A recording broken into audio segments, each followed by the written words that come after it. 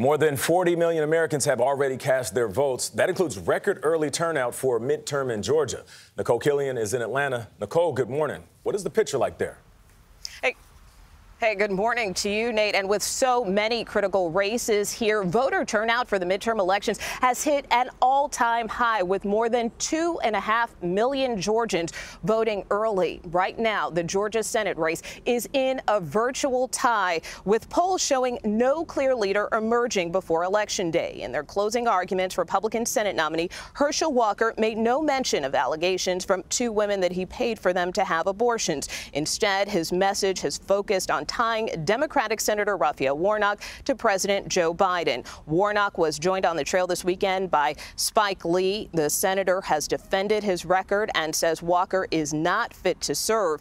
Tonight, Walker and Republican Governor Brian Kemp will hold events in the same city, but it's not clear if they'll make a joint appearance. In fact, they have not campaigned together at all in recent weeks.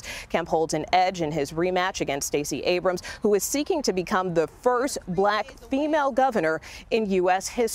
If no candidate gets 50% of the vote tomorrow night, then a runoff election will be held in December. Gayle? All right. We are all watching. Thank you, Nikole.